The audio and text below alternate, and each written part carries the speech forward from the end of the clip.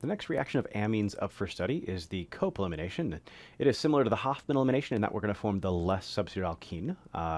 In this case, it is specific for tertiary amines, and when you react them with hydrogen peroxide here, you get what's called an amine oxide here. And the cool thing about the amine oxide here is that this oxygen is going to serve as its own base in kind of an intramolecular acid-base reaction. But if you look here, then this nitrogen is the leaving group, and he's attached to this alpha carbon right here. Got a beta carbon here and a beta carbon here. This one up here is secondary, this one's primary, and we're going to use that less substituted beta carbon just like in the Hofmann elimination.